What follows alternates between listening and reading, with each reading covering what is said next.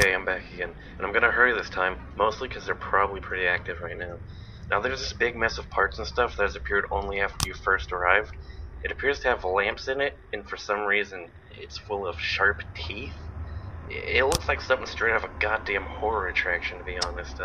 Anyway, once it's assembled all of the parts, it is going to appear on your ceiling. I think the best way to just keep it away is to look at it when it's up there, so make sure to do that. It dislikes being watched. Oh yeah, remember the plasma source issue? The old plasma source that was used to create these messed up ghosts is, it's still around here. If it's there, play dead.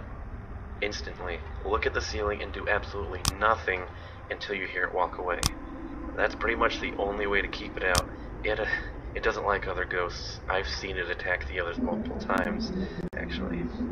It's pretty interesting. It appears to want back what's theirs. Well, I'm gonna leave you to it, and don't forget about collecting the tapes.